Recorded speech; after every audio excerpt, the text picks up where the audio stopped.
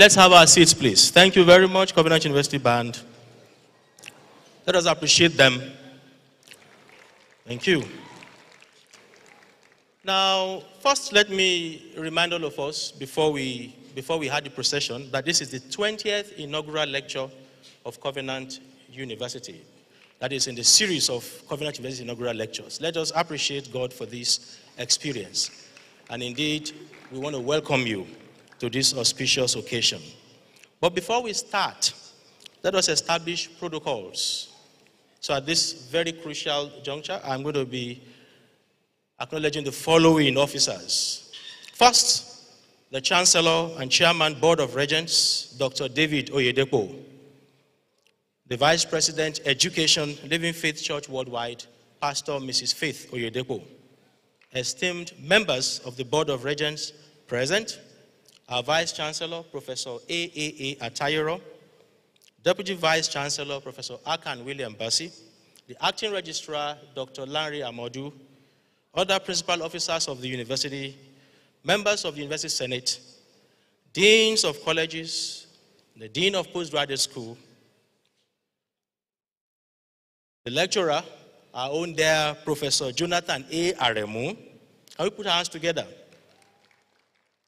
Faculty and staff here present, distinguished guests, ladies and gentlemen, kings and queens of Hebron, members of the press, and we want to thank God for this privilege and opportunity. At this moment, we shall be situating our welcome, but anchoring that will be the registrar, who will also be introducing key officers of the university. Can we please rise as the Chancellor and Chairman Board of Regents of Covenant University, Dr. David Oyedepo, arrives. You are welcome, sir.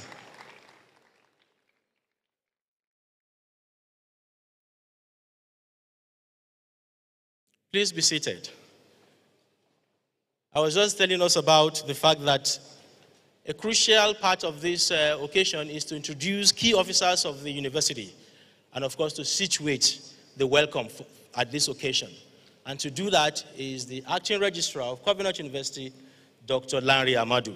Can we please show some appreciation?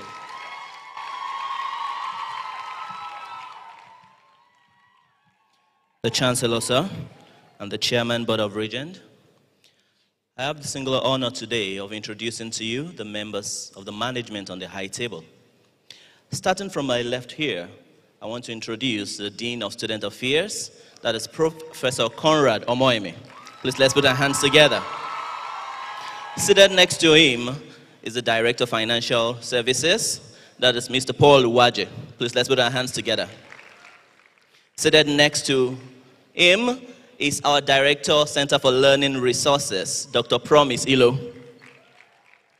Ladies and gentlemen, I would like to respectfully skip to this other side because our speaker today will get a due recognition and introduction. I would like to move on to my extreme right. That is the Dean, College of Engineering, Professor David Omole. The Dean, College of Science and Technology, Professor Kolawole Ajanoku. The Dean, College of Business and Social Sciences, Professor Philip Alege. The Dean of College of Leadership Development Studies, Professor Innocent Chilua. And representing the Dean of SPS, that's School of Postgraduate Studies, we have Professor Obinna Uwe. You're welcome, sir. I have the Deputy Vice Chancellor here. We have Professor Akan Williams. I have the Vice Chancellor of Covenant University, Professor A.A.A. Atayoro. And ladies and gentlemen, I most respectfully present to you the Chancellor and the Chairman, Board of Regents of Covenant University, Dr. David Oyedepo. Thank you very much.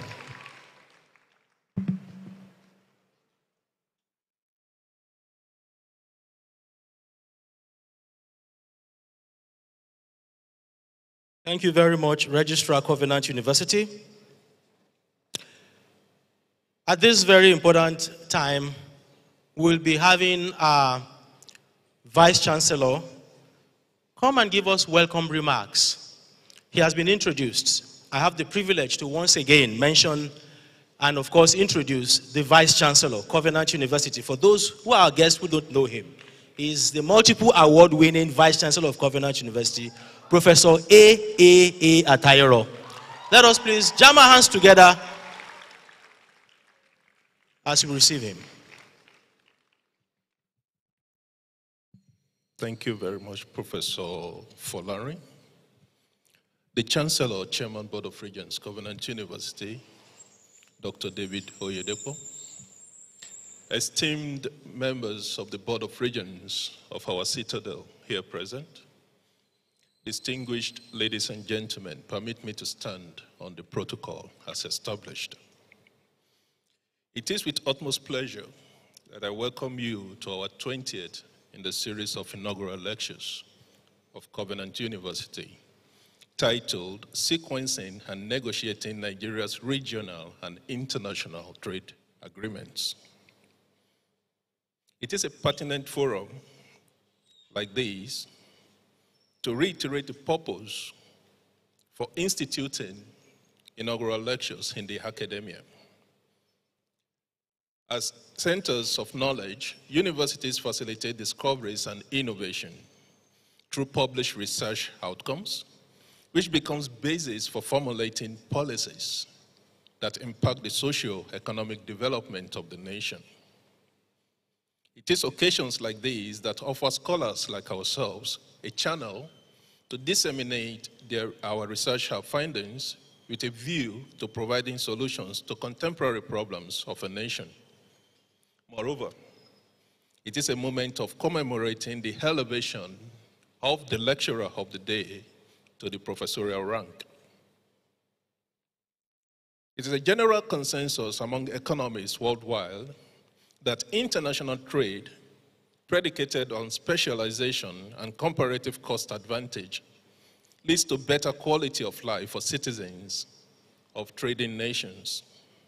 However, one of the most debated issues in international economics is whether regional or multilateral trade relations is the most effective approach to realizing global free trade. Noting that internal weaknesses in a domestic economy could make a country disadvantaged in multilateral trade agreements.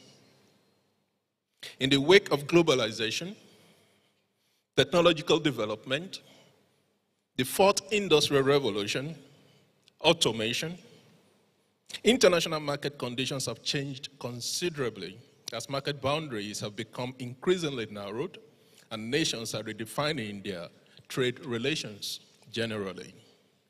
By negotiating bilateral trade relations, even while consenting to multilateral trade agreements.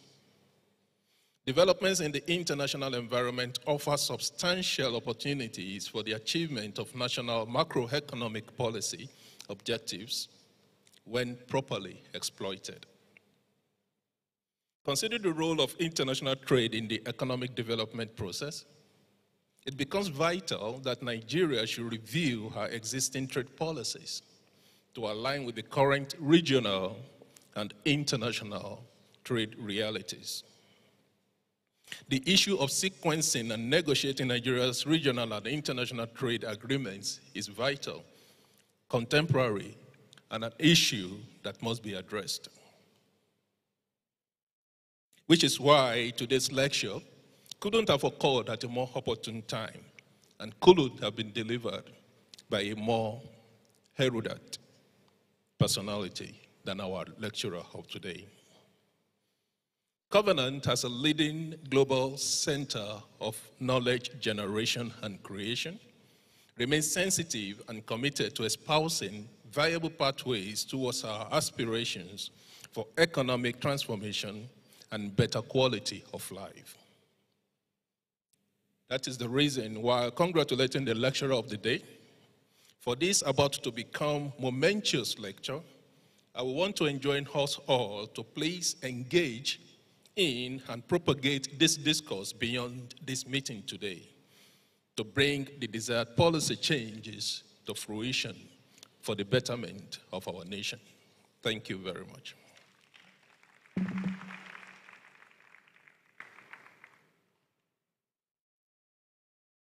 Thank you so much, Vice Chancellor.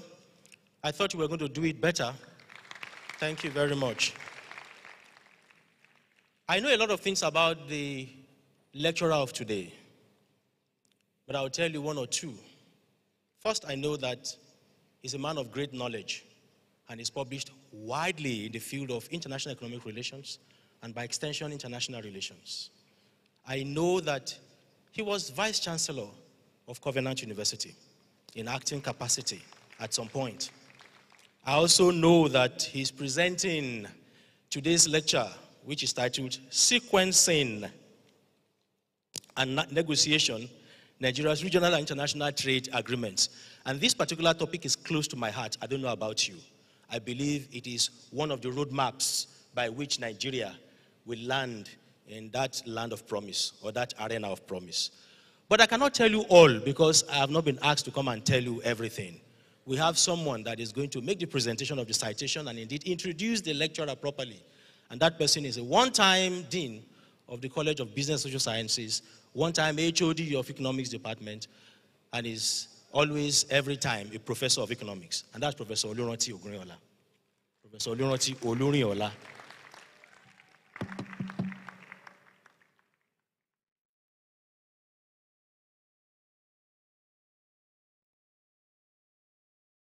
Chancellor, sir, please permit me to stand on all other protocols.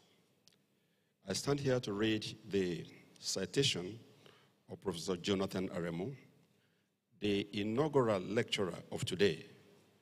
May I request Professor AREMU to please stand and remain standing while I read his citation. What is happening today is a fulfillment of prophecy. The details of that prophecy, I'm sure he will tell you when he comes on board. Professor Jonathan Adeyemi AREMU was born on 26th of April, 1954, to the family of Chief AREMU Bale and Mrs. Deborah AREMU of Oko, Irekpodun local government area of Kwara State. Professor AREMU had his primary education from 1969 to 1965, and later gained admission into the Ekwa Teachers College, and was there from 1968 to 1972. He sat for the then University of London General Certificate of Education examination at ordinary level and passed with flying colors. Professor AREMU then proceeded to Kwara Basic Studies, and thereafter to University of Ibadan, where I graduated with a BSc degree in economics in the year 1979. After the period of his NYSC in Plateau State, Professor AREMU joined the Research Department of Central Bank of Nigeria as an assistant economist in 1980, where he made numerous contributions. One of his notable contributions was the research he carried out on the activities of the Industrial Development Coordinating Committee and Foreign Investment in Nigeria, which led to the abrogation of the ICC Decree 36 of 1988, and that decree was replaced with the Nigeria Investment Promotion Commission Act of 1995. I think it deserves a round of applause. While in the Central Bank of Nigeria, Professor AREMU earned accelerated promotions and became acting Assistant Director of Research. He also enrolled for and earned Masters of Science and PhD degrees in University of Lagos and University of Abuja, respectively. His PhD degree is in the field of international relations with a specialization in international economic relations. Professor AREMU voluntarily retired from the services of Central Bank of Nigeria in 1992 to set up Market Link Consult. When Covenant University started in 2002, Professor AREMU was among the pioneer lecturers and at the same time a member of the Board of Regents. He became senior lecturer in the year 2003 and the acting vice chancellor, Covenant University, in September 2004. Its membership, let's do it loud for Jesus. The membership of the Board of Regents of Professor AREMU at Covenant University was transferred to Landmark University when the university was established in 2010. He was the pioneer pro-chancellor and chairman of council, Landmark University, until 2012. In April 2015, Jonathan AREMU was appointed Covenant University Professor of International Economic Relations. In addition to his academic qualifications, Professor AREMU has had numerous experiences in international relations and negotiations, and I will list some of them. In the year 2005, Professor AREMU was appointed as a member of the Investment Thematic Group when the African, Caribbean, and Pacific countries resumed negotiations of economic partnership agreement with the European Union. He later became the main consultant of ECOWAS Common Investment Market. In the year 2007, Professor AREMU was appointed by the European Union, EU, as the financial expert to draft the Community Investment Code and the Investment Policy Framework for ECOWAS in preparation for the takeoff of ECIM in the region.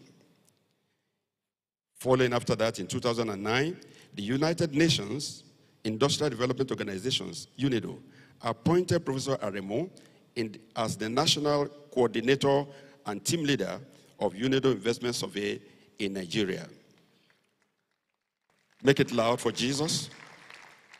Also, he was among the national experts appointed by the federal government of Nigeria in 2012 to review the Nigerian trade and investment policy for implementation. He's currently a member of the Focal Point, appointed by federal government of Nigeria on trade and investment matters. And in October 2018, just last year, the federal government of Nigeria appointed him as a member and facilitator of the technical work group on the Nigerian impact and readiness assessment of the African Continental Free Trade Area. Professor Jonathan AREMU holds membership of reputable academic and professional societies. I will mention some of them. Some of these are listed here. Life member, Nigerian Economic Society since 1990. Life member, Nigerian Society of International Law since 1998. Member, the Nigerian Institute of International Affairs since 1993. Member, the Institute of Management Consultants of Nigeria. And member, the Nigerian Economic Summit Group, NESG. And currently, Professor AREMU is the facilitator of trade, investment, and competitiveness of the group. Make it loud, make it loud. Thank you very much. Professor Jonathan AREMU has published widely in local and international journals. He is happily married, and the marriage is blessed with godly children. Professor AREMU is a man of April. He was born in April. He became a professor in April, and is having this inaugural lecture in April. May I therefore crave your indulgence to rise and receive the inaugural lecture of today in person of Professor Jonathan A. AREMU. Let's continue to applaud him. Let's continue to applaud him.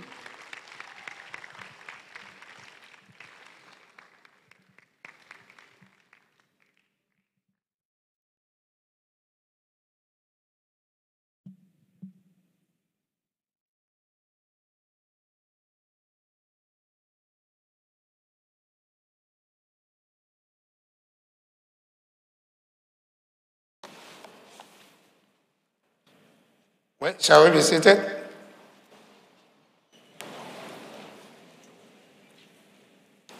The Chancellor, sir, members of the Board of Regents, our Vice Chancellor, members of the Senate, the entire university communities, all other professors observed. Where the man introducing me make mention of something that me standing before you today is a product of prophecy. 1994, in this commission, myself and my wife were determined to produce bags which they carried relief items to Rwanda. And our chancellor, after we did that, he said, "You are not collecting money." I said, "No." He said, "You are moving from your ward, W-A-R-D, you are moving into the world." Since that time, my movement has been from my ward, W-A-R-D, to the world. Chancellor, I appreciate you because of what you have sown into my life. You have told me so many things, they have all come to pass. And every blessing you see around me, around my children, apart from God, that is the man you can actually see, that have poured a lot of anointing on me. The subject which I'm looking at today is a subject that Nigeria need to pay critical attention to. So the first thing I want to say, I believe you are putting it on the, okay? The title is as stated, and a lot of people have said it, sequencing and negotiating Nigerian regional and international trade agreement. Let me start by saying, while most economists believe liberalization of international trade is globally beneficial to all, the real truth is that it brings both gains and pains. And that is an anonymous quotation. Yes, pains, if they are not well sequenced and if they are not well negotiated. The outline of my presentation is as follows. I'm looking at introduction, the historical content of global trading arrangement, the various trade negotiations Nigeria is facing today, how to resolve the main problem confronting developing countries, particularly Nigeria, and how do we formulate Nigerian trade policy, and then we now look at the way of sequencing and negotiating it with some basic, very important conclusions and recommendations. As I said earlier, most economists believe that trade liberalization is a good thing. However, two questions demanding answers, which the lecture wishes to address, are: why should the process of trade liberalization evolve sequentially? That is to say, some form of integration taking place before others. That is, why do countries not simply adopt every necessary opening of their reforms in trade? The next question is, what factor should determine which of the trade issues that must be addressed first and which one have to be addressed later? Clearly speaking, the current globalization is most noticeable in trade. At the touch of a button, you can trade with any part of the world. And at the same time, the multilateral trade is coexisting with regional trade arrangement. The question is this: will regional trade arrangement not undermine what all of us have agreed under the multilateral level of the World Trade Organization? A country's economic development, just as said by our PC, will be seriously affected the way such a country performs under the multilateral as well as regional negotiation of trade. For Nigeria, effective negotiation will be affected by four main factors, particularly as at now. The first one is identification of trade and development objectives within our National Economic Reform Growth Plan, which is the current National Development Plan. Secondly, formulation of an effective trade policy towards such objective that is found in the NERGP. Number 4, putting in place the sequence of trade liberalization that is best suited for the country per time. And lastly but not the least, establishment of an appropriate negotiation strategy at regional as well as multilateral level. One more question is this: have Nigerians done this? Well, from my position, as you know, but I don't think we have done that at all. We have not sequenced, we have not negotiated well. The sad part of it is that Nigerians have no trade policy. The last one that was done, I was privileged to be one of those people that drafted it in 2011, 2012. It was not signed to law. The only trade policy that is guiding the way we trade among nations in Nigeria today is the one that was done in 2001 and started execution in 2002. Definitely, that is an absolute trade policy. Well, to be able to look at these issues very well, let us visit some historical content in global trading arrangements. We start with mercantilism. Mercantilism believes that you should strive to trade, you should strive to export, while you should minimize imports. And in the 16th up to 18th century, that was the opinion of everyone in the world. Everybody tried to sell export, but they don't want to import. The question is this: everybody wanted to sell, but they don't want to import so that they can conserve gold, they can conserve money. Then, if nobody wants to buy, then what you are producing, how will it go out? So, they concentrate so much on what is called favorable balance of trade, as opposed to development, as opposed to using trade to actually get what trade is expected to bring. Well, by the 18th century, the theories of Adam Smith and Ricardo led to a new rethinking. And after the one, the victorious allies, particularly after the World War II, they forged a consensus opinion in liberalizing global trade. And that one led to the conclusion of the General Agreement of Tariff and Trade in 1947. Just recall that that was not the only institution. In fact, that was not an institution. The main institution from the Bretton Woods Conference is that of International Monetary Fund to take care of balance of payment affecting nations. And then the second institutional set was the World Bank, which was to actually see to the reconstruction after the World War I and World War II. But the third institution that was to be set up was International Trade Organization. It was never set up. But a chapter in it is the chapter on General Agreement on Trade and Tariff. And that one came on board in 1947.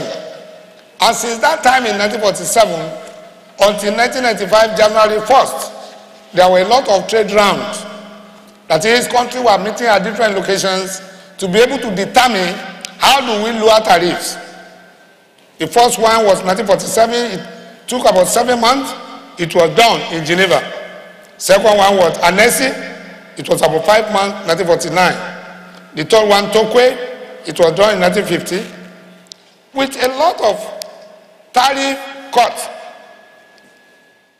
For Geneva, which was 1956, as much as 2.5 billion tariff cuts was actually achieved. You can find this one inside the pamphlet that you are having.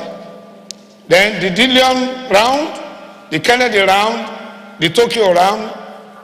The last of this round was the Uruguay round, which started in 1966 and concluded in Marrakesh in April 14th, 1994.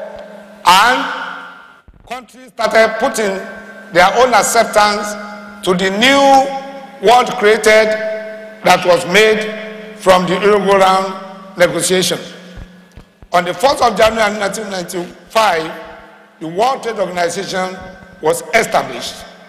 It was established to be able to see to the development of so many things, among which are to provide a way of mitigating all desirable trade and investment action coming from other countries, permit nations to operate predictable, secure, and transparent trade and commercial policy.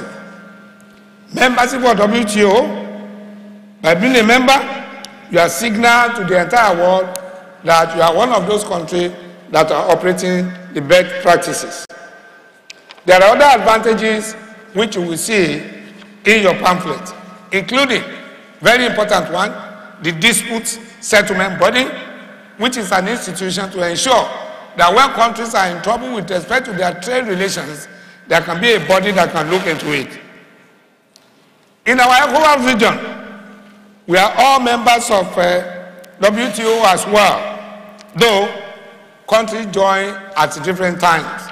You can see that table 2, and then you will see quite a lot of the WTO conference, but in table 3, you will see the time each member state of ECOWAS joined.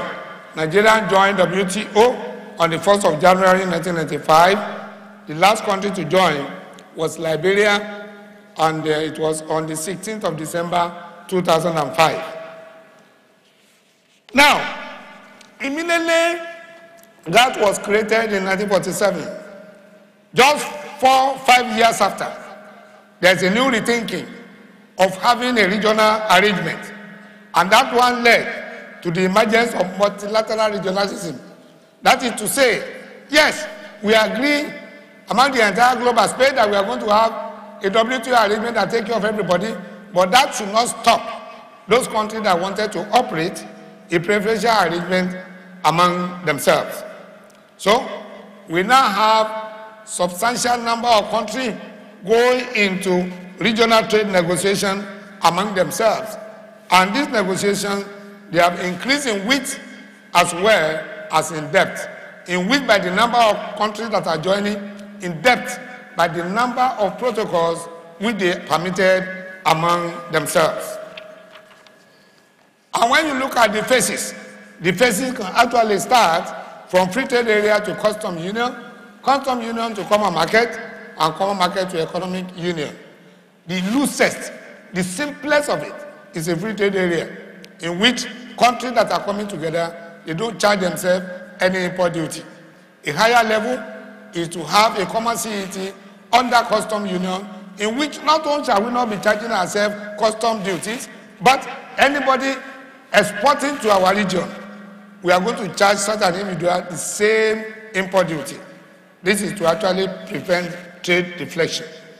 On and on, quite a lot of this emergence came within the multilateral setting where we have regional arrangement as well. But there are quite a lot of questions. If we all agree to have a multilateral trade environment, why having a regional trade agreement also? For one thing, what is the position of the South-South arrangement, developing countries having an economic integration among themselves? What about a situation where we have a developed country and a developing country having an economic integration among themselves? People have actually questioned that when you have an economic integration between a developed country and a developing country, it can lead to David and Goliath kind of relationship, which means it is only through God intervention that developing country can win. And that is the main argument why economic partnership agreement is not being signed by Nigeria today. We shall be facing that again. So, in Article 24 of WTO, you can see the various economic integration agreements as provided for by WTO. Article 24.8 and B, Article 24.8a. It also gives opportunity for interim arrangement. That is to say, if you are in economic integration, you may not start everything at the same time. You can sequence your arrangement. But having agreed on these things, we still have another institution. They don't call themselves institution, but transnational corporation that does not take note of the comparative advantage in individual countries before they trade. A parent company of transnational corporation that is in UK can have a laminate in Nigeria, can have in Canada, can have in Australia, and when they are trading among themselves, they engage in what we call trade mispricing. They don't charge themselves the real price so as to ensure that the transnational corporation system benefits. That's what we call the over-invoicing of imports and under-invoicing of exports. If you have the outlet in Nigeria, and then the outlet is buying from Australia, the parent company of transnational corporation can take the outlet in Australia, sell it to Nigeria, top that price, instead of $20, make it $50. So by the time it is coming to, let's say, Lever Brother in Nigeria, Nigeria will be paying $50. And the excess amount will be transferred to the headquarters of the transnational corporations. Also, if the outlet in Nigeria is selling product to Ghana, the headquarters can tell the Nigerian athlete, if that thing is $10, sell it to Ghana at $5. So that by the time they are paying Nigerian economy, they will only pay $5 to Nigeria. So whether exporting or importing, transnational corporations use what we call trade mispricing, over-invoicing of import and under-invoicing of export to be able to cheat their host economy. You can see the picture of how they operate there. Now, faced with this multilateral system, faced with this increasing regionalization of the multilateral system, faced with the activities of transnational corporation, the picture of what you are seeing here, what are the various trade negotiations facing Nigeria? Essentially, we are going to mention 4 here. Nigeria is faced without a trade policy to guide us. We are yet faced with ECOWAS Common Trade Policy, also is African Economic Community Treaty with other African Union members. Also, we are faced with EPA Economic Partnership Agreement with European Union, and lastly, we are equally faced with multilateral negotiation at the WTO. On the ECOWAS front, ECOWAS created in 1975, treaty revised in 1993, but up to now, there is no common trade policy in ECOWAS. What we have is various protocols on free movement, on customs union, on other phases of economic integration. So you can say that our common trade policy in ECOWAS is a summation of every protocol which ECOWAS have up to today. So ECOWAS decided to have a common trade policy about 2 years ago because of what some of us are telling ECOWAS is not good. And even on 24th and 26th, I've been invited to speak on what has to be done to the common trade policy. Unfortunately, last year, when the member state of ECOWAS wanted to sign the common trade policy, Nigeria come up and say that it cannot sign because of inadequate consultation. And which means, as a sort of Nigerian that dominates ECOWAS by about 70%, ECOWAS have no trade policy. The second negotiation is with the European Union. With the coming of the WTO, the preferences which we were enjoying with the European Union country being their colony can no longer work because it will violate what we call the most favored nation clause. And therefore, WTO told European Union, all your colonies, go and have an economic partnership agreement. And therefore, under the Cotonou Partnership Agreement, there was an economic partnership agreement that have about 5 thematic groups.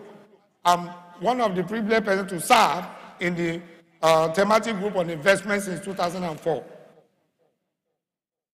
But what happened? The negotiation was to be completed 2014. Again, Nigeria declining signing the EPA, while other ECOWAS actually completed and signed on the premise that she require additional consultation.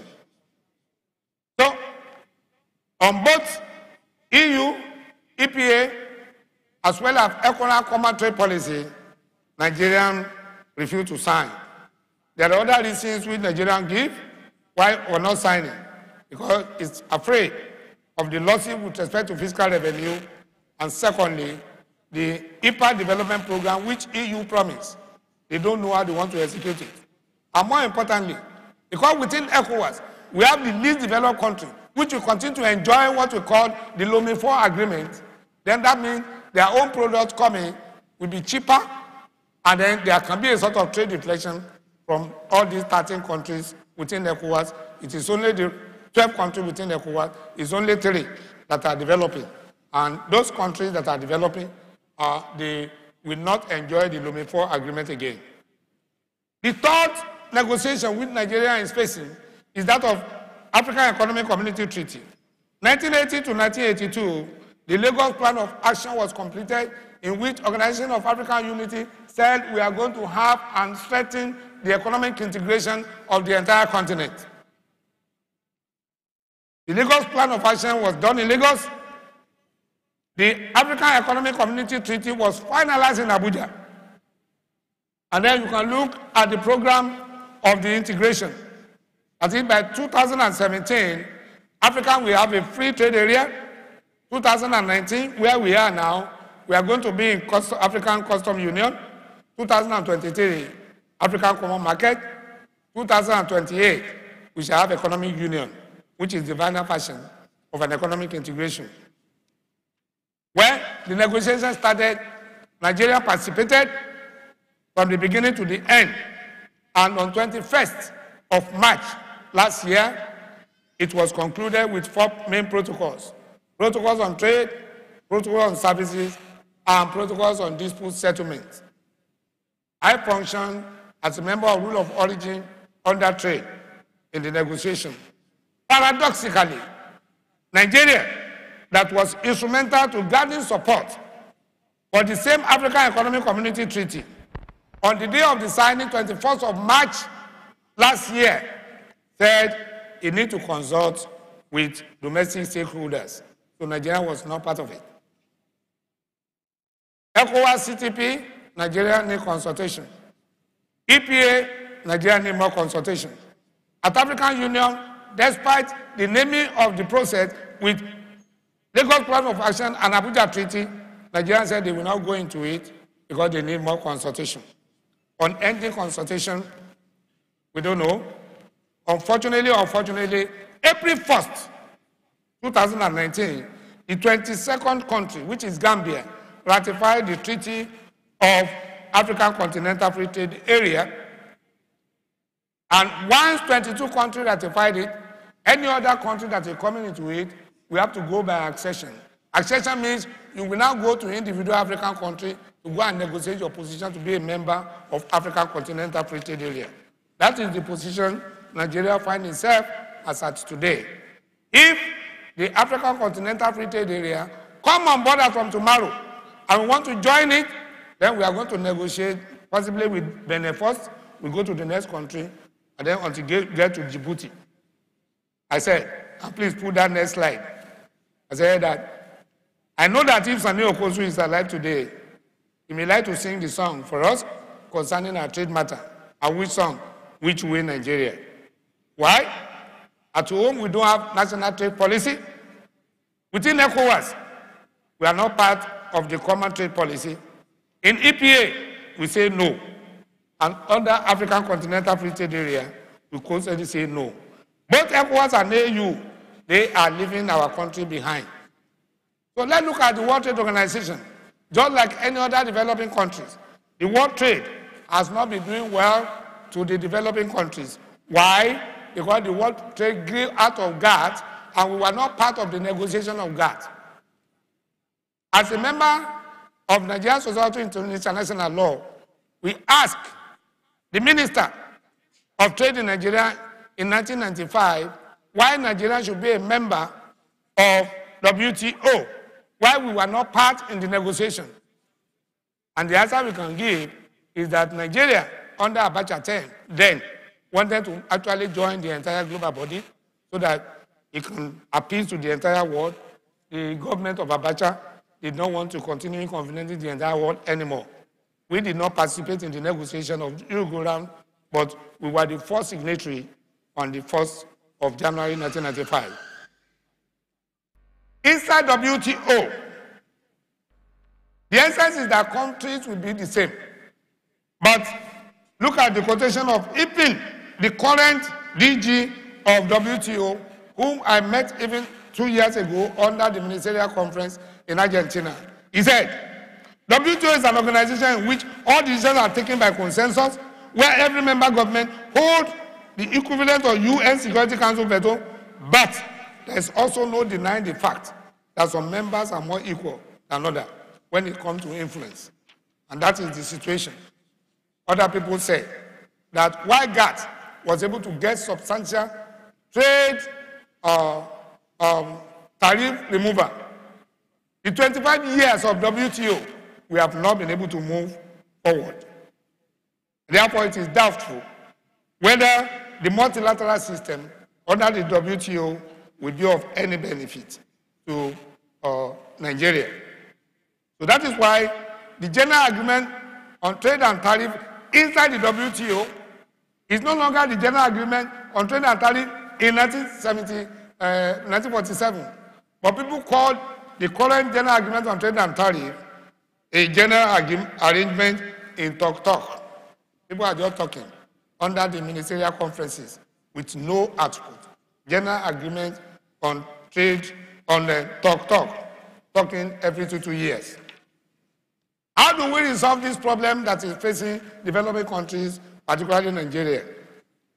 The first thing which WTO set up was the generalized system of preferences, that is to say, individual developed countries can actually lower preference that a product can enter their economy. That's number one, and that is what the relationship you find under the EPA, in which European Union wanted our product to enter their countries at a special preference. We equally have the AGUA. We have other economic integration as well. The second one is the Doha Development Agenda. What is Doha Development Agenda? Many developing countries say, when you were negotiating under the GATT, we were not there. When you finalized to establish WTO, we were not there. Therefore, we only signed. The only thing you can do for us, have a development agenda for us. Our development agenda was actually occasioned and became compulsory because of what happened on September 11, 2001, in which the two main buildings in the World Trade Center came down because the developing countries thought there was a serious injustice in the global economy. And therefore, there are a lot of promises, because as I tell you today, people have said that since 2005, the Doha Development Agenda is not dead, but is in an under intensive care, needing medical attention under the WTO system. Number three is the South-South cooperation. UNCTAD have actually said that what about if developing countries can come among themselves? Well, that is okay, but again, what will they learn from themselves when majority of them are poor? What will they learn when quite a lot of them are still open to their metropolis, their former colonial master, to be able to decide, even their currency, particularly even with us in West Africa here? The fourth one, which WTO put up, is the WTO Trade Facilitation Agreement. What does this one say? This one is saying that because developing countries, they don't have the soft and hard infrastructure. Therefore, let us see what we can do to assist them. So what they now did is that they now say, okay, categorize all these trading items into category A, category B, and category C. Under category A will be those things which you already have in your country that can allow you to sign the trade facilitation agreement. Category C will be where you need some little time, 2 years, 3 years, so that you can actually go ahead. Then category C is one in which you need capacity building to be assisted by developing countries. About 2 months ago, we have a meeting of Global Alliance in which we look at the category A of Nigeria. And a lot of the items, when they say that we are qualified to actually sign the WTO Trade Facilitation Agreement, we never satisfy the condition. So the last one of the initiative is the issue of aid for trade. Aid for trade is that developing countries discover it's going to be difficult for them to trade with developed countries. And therefore, there is need for aid. Particularly, the Ministerial Conference 4 in Hong Kong came up that essentially there will be four kinds of aid: technical trade-related assistance, trade-related infrastructure, production capacity to be able to upgrade the supply of their product, and trade adjustment assistance. So these are the various programs which were put in place by WTO to be able to assist Nigeria as well as other developing countries. This is the situation where we are. And there's a need to formulate a new trade policy for Nigeria. We have none now. And it's very insulting. The leading country in Africa has no trade policy. A new trade policy is overdue, without which we can't actually go into a very good negotiation, talk less of sequencing, because there is no direction of where we wanted to go to. And that is the real problem. So, what strategy will Nigeria need? Given the importance of a trade policy in Nigerian Economic Reconstruction and Growth Plan, the immediate question is, what objectives need to be set? What institutional arrangement do we need? What about the regional dimension? Are the current regional arrangement okay for us? Quite a lot of other numerous questions. But to me, I've actually said, well, a good strategy in trade policy formulation we need to determine, we need to look at 4 items. Wholly domestic issues, we can have total control. Largely domestic, not totally domestic. There are issues which, as a result of our negotiating with other people, our agreement with other people, we cannot do what we want, we have to listen to that, particularly the WTO. Externally negotiated, like ECOWAS, EU, and African Union, as well as WTO. The last one is externally non-negotiated, where we don't have any reason to be part of the negotiation, but we have to comply. So clearly, we need to design a new trade policy, and those policies must ensure that the following are put into place. Putting in place an executive policy organogram is in figure 3. You will see that figure in the paper with you. After that one, the trade that we have to design a trade policy that is in support of National Economic Reconstruction and Growth Plan, and that is equally available in figure 4. Also, there's need to establish trade policy dialogue and consultation process, which we have not been doing enough. And that is one of the big reasons why Manufacturers Association of Nigeria, as well as Labor Union, said Buhari should not actually go into signing of the African Continental Free Trade Area. And lastly, we need to develop trade negotiation strategy by building up the capacity of Nigerian Office of Trade Negotiation. That office was set up, but as I'm talking to you today, there is no law that allows it to operate. I was listening to one of the National Assembly members talking, and he said that we don't need anyone to do negotiation for us again. Well, it's only in the Bible where you forget those who doesn't know what they are doing. I don't think that is correct. We need Office of Trade Negotiation, just like America, just like any other country. And that is the problem we are facing among so many. So, sequencing and negotiating Nigerian trade arrangement. From this lecture, how do we sequence? The first point of call, there must be national trade policy that is in line with the current development plan, Economic Reconstruction and Growth Plan. After a national trade policy, the next one in the sequence should be ECOWAS Common Trade Policy. With Nigerian trade policy, we can negotiate ECOWAS trade policy. Because we know what we needed at home, therefore within ECOWAS, there's no problem in locating what we need within our region. After ECOWAS trade policy, The next sequence is African Continental Free Trade Area.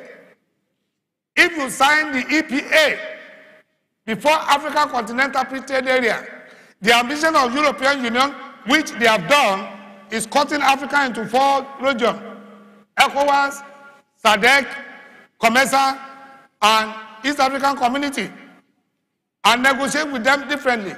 That is why African Union came together. Let us have our own African Economic Community, so that this EPA will not actually slash us into pieces. So, with equal trade policy, the next one is conclusion of African Continental Free Trade Area. With that one, we can go ahead to have an economic integration with European Union under the EPA. And after this one, as the entire African, we can now negotiate under the WTO. This sequence of engagement permits a progressive harmonization of the various trade agreements of the country with both regional and multilateral levels. Ladies and gentlemen, we equally need capacity improvement as well as formation of coalition. Even if you set up National Nigerian Office of Trade Negotiation today, you have to build the capacity of the institution. You equally have to build the capacity of the negotiator, the people working there. That office was set up in 2017, and I was privileged to be among those people who the United Nations Economic Commission for Africa employed to be able to train them. Apart from that 3 days training, no other training has been given to them. But again, there is no law backing it up, so it may be scrapped anytime from now. Coalition building. We can't do it alone. We must actually make sure we work with other African countries, other ECOWAS countries. What are the conclusions from this, my lecture? Trade governance has been subjected to multilateralism and regionalism over the years. Unfortunately, signatory to all this, inside it, the agreement behave as if all of us are the same. It is not so. In Nigeria, without appropriate trade policy, without technical expertise, without a very good sequence of negotiation, we shall not be able to know what to do and what not to do. With increasing regional agreement in the multilateral trading environment facing Nigeria, the country must do these 10 points as a matter of urgency. Number 1, establish appropriate trade policy development strategy that agree with economic reconstruction and growth plan. Use the strategy to formulate a separate trade policy by engaging executive trade policy formulation as presented in the organogram 3. Review the existing enlarged national focal points, of which I'm a member of in the country, so that we can have a better policy dialogue and consultation process, so that people will not complain they are not aware. Put in place effective and efficient trade negotiation strategy and sequence them within the multiplicity of the trading agreement. Finalize the establishment of the National Nigerian Office of Trade Negotiation and put in place technical competent negotiators in the office, as well as develop their capacity to negotiate. Number 6, synchronize the sequence of negotiation that agree with our economic growth and development plan. Number 7, carry out extensive sensitization so that nobody will say, I'm not aware, and then the issue of further consultation will not arise. Engage in appropriate coalition with other countries in future trade negotiation. Number 9, review the country position within the existing economic integration, such as ECOWAS, EPA, AGOA, African Continental Free Trade Area. And lastly, but not the least, without further delay, sign African Continental Free Trade Area Treaty and use the readiness study, of which I am part and parcel. I don't know whether I'm still there, with the President consulted to ratify Nigerian position, if it is still possible. I say if it is still possible because we have got the minimum number of countries to ratify it. So if by tomorrow that particular treaty is deposited with WTO, then under Article 24, we can only become member when we are ready for what we can call accession. And accession means we have to go around all the 55 member nations of African Union to be able to defend our reason why we should be a member of that arrangement. So, Mr. Chancellor, sir, the academic community,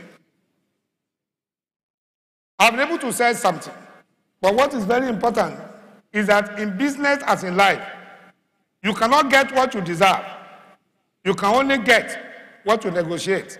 This is not my own quotation. It's by Chester Karas. Nigeria must therefore be ready to sequence and negotiate our position on trade issues. The time is running out.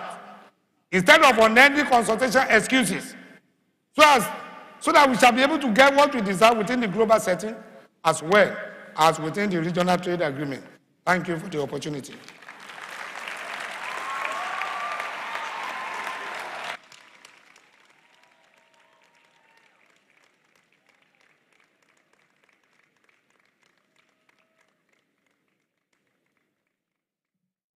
I was thinking that was not enough. Not after the erudition of that delivery on trade agreements and all of the roadmaps that Nigeria requires. Please let us have our seat. Thank you so much, the lecturer of today, Professor Jonathan AREMU. We are also glad to have in the house the spouse of the lecturer of the day, Mrs. Jonathan AREMU. You're welcome, ma'am. Other dignitaries here present include Mr. Ibukun Ola Akinriade, that's researcher Nigerian Economic Summit Group. Please let us see you, and then I appreciate your coming. Professor Dupe Akintobi, a scientist from Federal University of Agriculture, Abeokuta. Mr. and Mrs. AREMU of the Living Faith Church, Ewekoro. And then, of course, Dr. John Isemede, an export technician in Lagos. Export Tech Lagos. You're welcome, sir, and welcome, ma'am. At this point, I'll be inviting the Vice Chancellor to perform the next assignment. Mr. Vice Chancellor, sir.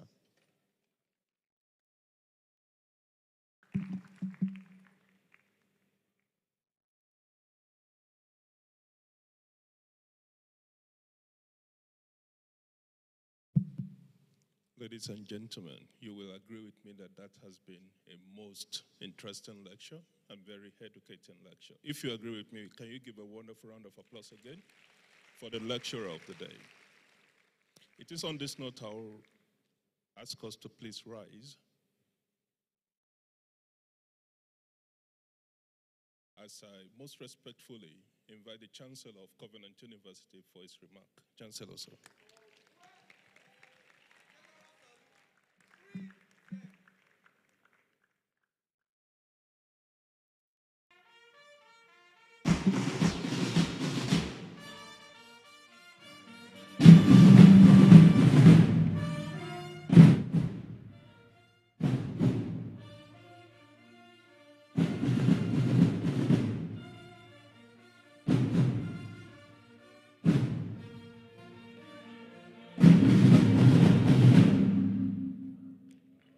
Hallelujah. I wasn't sure whether you wanted me to dance or what we are trying to do. Thank you all for coming, and I want to congratulate the lecturer of today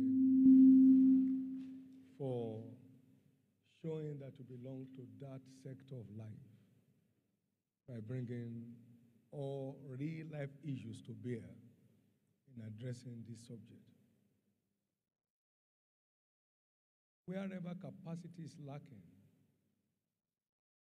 leadership is bound to fail. Our greatest problem today in this country is the placement of ignorant people in position of authority. Everything you need for the negotiation is not 1 day, it's not 1 month, it's not 3 months, it's not 4 months. And now we have virtually become irrelevant. Even with West African things that we funded and we are funding, Nigeria funds ECOWAS largely. The last country signed about last month, that makes it 22. And now we have to go to Chad. go to Niger. Can we please come? Can you accept us? All because of lack of capacity. Please get seated.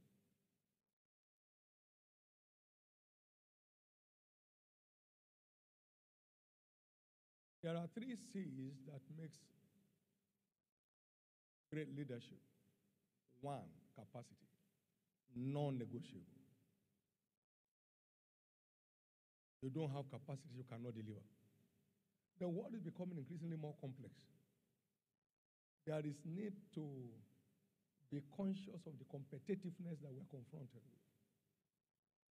with. It's a moving world. And now we are in a static nation. Behind in almost everything. Because the inner strength required to say, now, this is the next step to take, is nowhere to be found. Ask anybody today, we don't know. Some don't even know their names and their leadership. That's where we found ourselves. But there's a way out.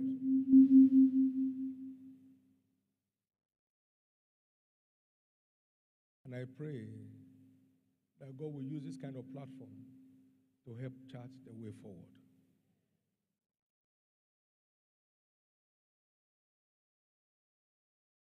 As I listened to the sequence of that lecture, I felt sorry for us as a people.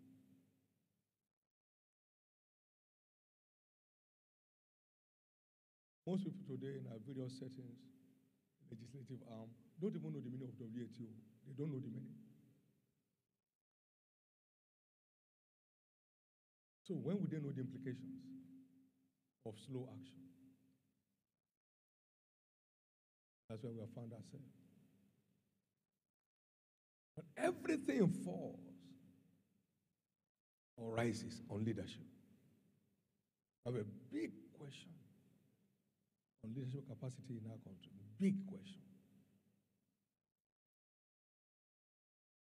And that at all levels. Big question.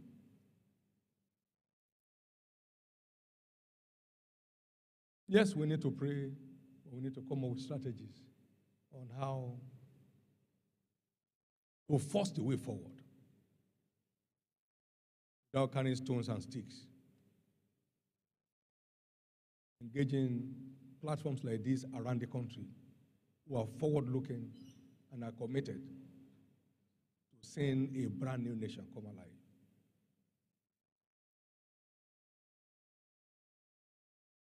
No trade policy, a nation of this size. How are you running?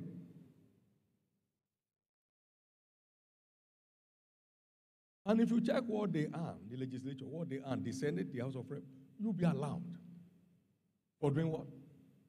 For sitting and sleeping.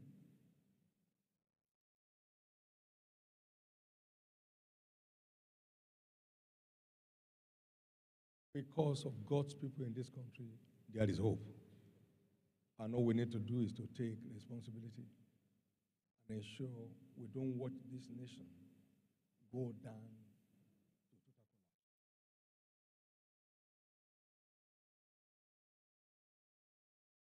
Almost no data is reliable.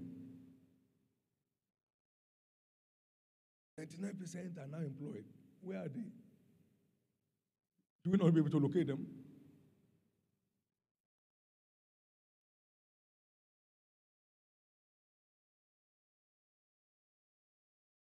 Now we have those 3 C's that I developed sometimes back. I call this capacity, character, and courage.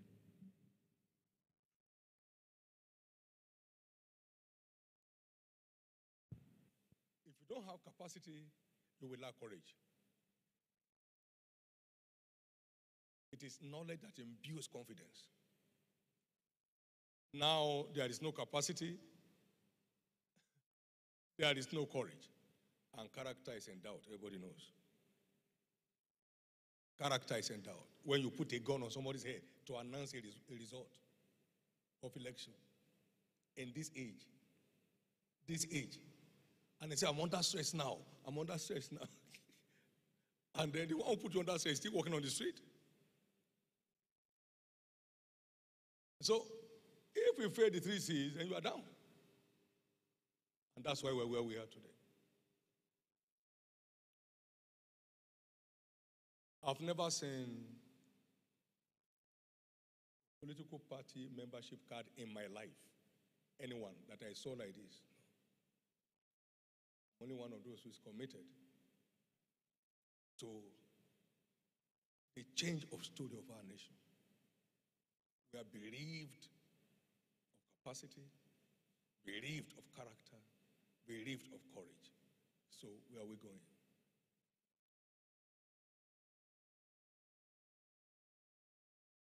I saw you and I knew something was in you, so I said, look, go for your PhD. I told you that. You didn't tell them. I told you. Praise God. Because we need people who will help us find out where we are going wrong and how to recover ourselves. Now that we are just in this room and we are no members of any part of the 3-tier of government, except you who are there sometimes. Okay. But, this must be aired out. That we kept sleeping as a nation, and then we were edged out of WTA, African something. We are just out. What happened? We were asleep. Choking. Struggling for survival. God help Nigeria. Nigeria must be out of the woods. To stay here for too long can be really devastating. We will not watch it. God will help us to find a way forward. And it's in the hand of everybody sitting down here. Young people who are here, we have spent quite some bit of our own time. You are the one to face the music if you don't wake up to be part of the needed change and departure so we can create a future. But by the grace of God, we will live, all of us here, will live to see a new Nigeria. God will intervene on our behalf, and everybody's input will not end up in vain. Again, congratulations for a most insightful lecture, a most practical approach to dealing with issues, and for those fantastic recommendations, which I believe we should push to them, whether they can read it or not, push it to them. Whether they will look at it or not, push it to them. But the university has that duty. Let's publish. Let's make it known. Let's announce it everywhere. Also tell them, I say, we lack 3 things that are fundamental. Capacity, missing. Character, 0. Courage, non-existent. So that's why they will be signing everything, and then you say, you name up. Nigeria doesn't need it. Chad doesn't need it. We need it. The best brains around the world are Nigerians. Then ask me if they consulted anyone. They have time. Let's win election. Let's do what we like. That's not life. Somebody has said, politicians think only of the next election. Only statesmen think of the future. When I met and I said, what will this place look like in 500 years? Oh, they are bothered about. We are not bothered about what is happening now. It's great, but what would this be like in 500 years when we are gone, the next after us is gone, the one after us is gone? What will it look like? Why is it only in Africa that we cannot build a structure that creates a future? Today, Harvard is 388 years. 388 years, and it's still going. Cambridge is 1,020 years now, and it's still going. Secondary school built some 5 years ago, run down. Wind has come, carry the roof because there was something serious done there. And they are still there. They are under the trees. They are still there. In today's world, we used to sing a song years ago in SU. Stop, stop, stop, stop. Everybody stop. Stop, stop and think. Stop and see the end of the way you are going. Stop, stop, stop. I think it's time to stop and think and review our steps so we can create a future that everybody needs. Thank you and God bless.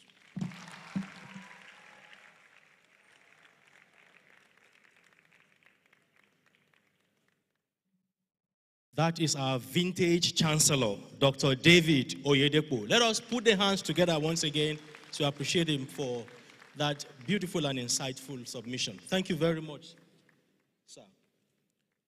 Let us please have our seat. You can imagine that in this age, we are still talking about the president of a country possessing a school certificate, and whether he has passed it or not, it's not an issue, so long as he has school certificate. No capacity, no capacity. It is well in Jesus' name. At this juncture, I will be inviting the head of Department of Economics and Development Studies, Dr. Dominic Azu, to give the vote of thanks.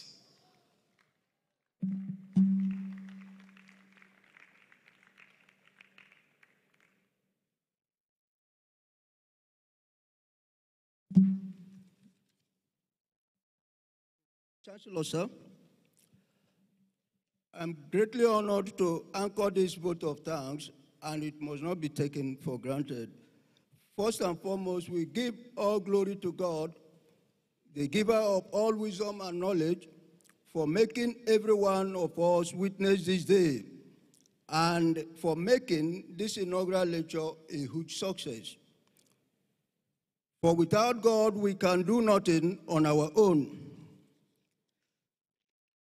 We also acknowledge the untiring commitment of the university leadership, starting with our dear Chancellor and Chairman Board of Regents, Dr. David Oyedepo, and other members of the Board of Regents here present, the management team led by our amiable Vice Chancellor, Deputy Vice Chancellor, and all other principal officers. We appreciate the faculty and staff of this great university, as well as our kings and queens in Hebron. May the Lord bless you beyond bounds. Most importantly, we appreciate all our invited guests for honoring our invitations. We thank you for coming, and we pray that God Almighty will honor you and grant you journey mercies as you return to your various destinations. To our inaugural lecturer of today, Professor Jonathan AREMU, we salute you and thank you for your intellectually stimulating and nourishing lecture. May God continue to give you grace and add more feathers to your cap. Once again, we appreciate everyone for making time to be here. Thank you and God bless you.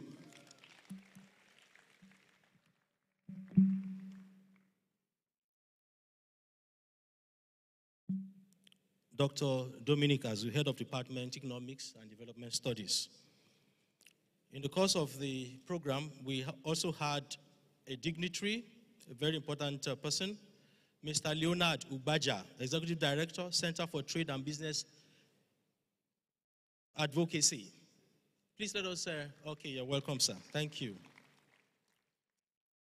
So, before the next assignment, I'd like to quickly announce that shortly after this program, after the procession, as we remove our gowns and we just proceed straight to the Center for Learning Resources for a brief cocktail to celebrate the lecturer and indeed to celebrate the addition to knowledge today. It's also important that our special guests that are here also proceed to the Center for Learning Resources. You'll find some details around that will direct you. We also are admonishing that we do it in an orderly fashion, as we have, by the time we are proceeding, we'll have members of the high table, the principal officers led by the Chancellor, will also make a procession to the Center for Learning Resources for the cocktail. I hope this announcement is in perspective. Thank you very much. To perform the next assignment, I once again respectfully invite our Vice Chancellor, Professor A.A.A. Atayoro.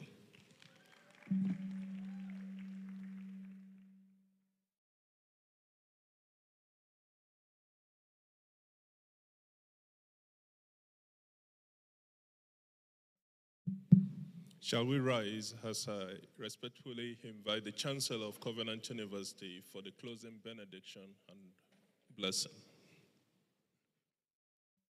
Shall we pray?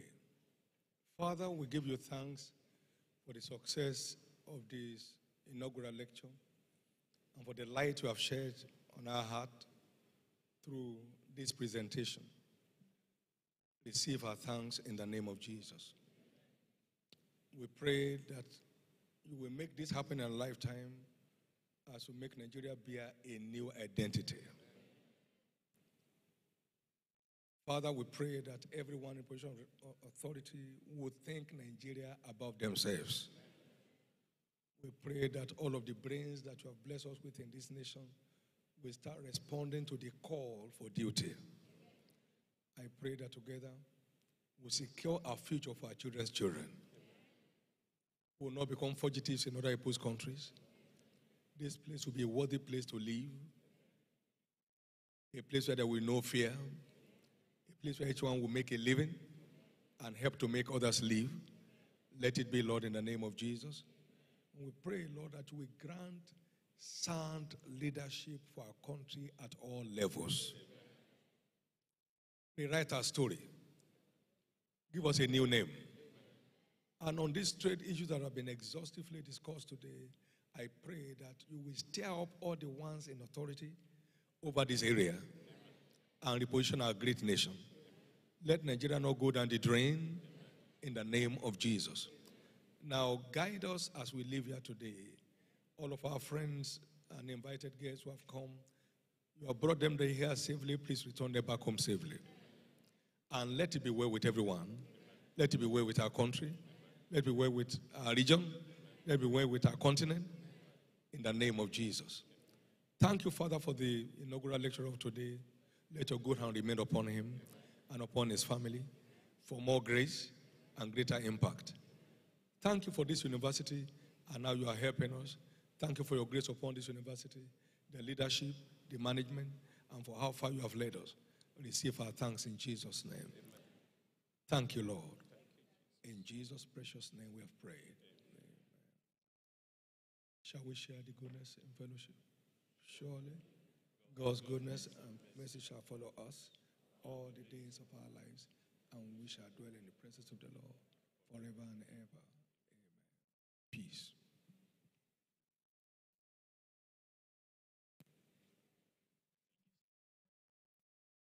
So we shall be having the CU anthem, and thereafter there shall be a procession in the reverse order.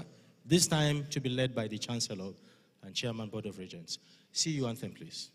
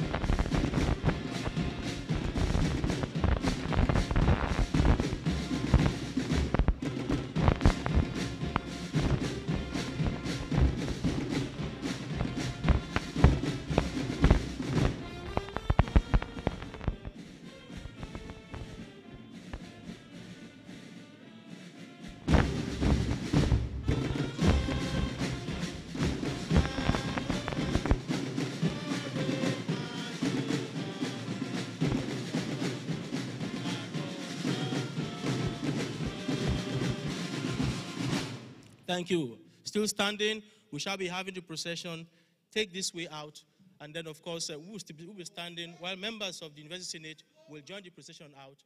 Let us have you roll, please. Thank you.